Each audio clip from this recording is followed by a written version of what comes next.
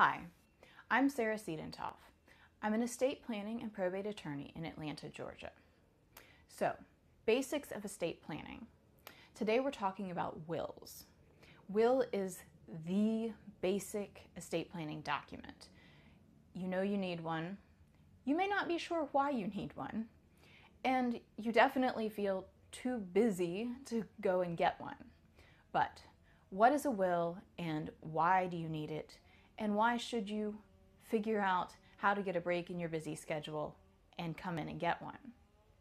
The will is the document that sets up an executor to handle your affairs once you've passed away.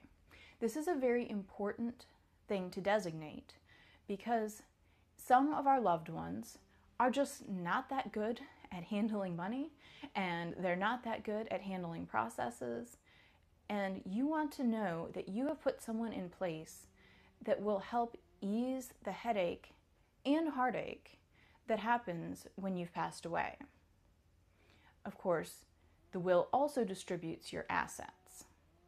This person that you've put in charge will make sure that your debts are paid, and then that whatever is left over goes to whoever you said that it should go to. This is also very important because we do have issues when executors don't do exactly what they're supposed to do and people get the wrong amounts. But the thing you really have probably always thought of with the will is if you have minor children, it sets up a guardian for your children.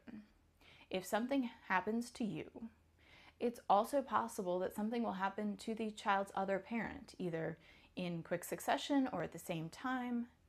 You want to make sure that the right person takes charge of your child. You don't want to leave it to the courts and maybe have a child entering the foster care system. You want to know that you have designated the guardian who will love your children and take care of them. So these are the main things that a will does. If properly drafted, it actually makes things easier for the executor and takes away some of the burdens that the courts otherwise impose. But these are the basics and why you should consider getting your will in place now. If you've got any questions about this, please let me know.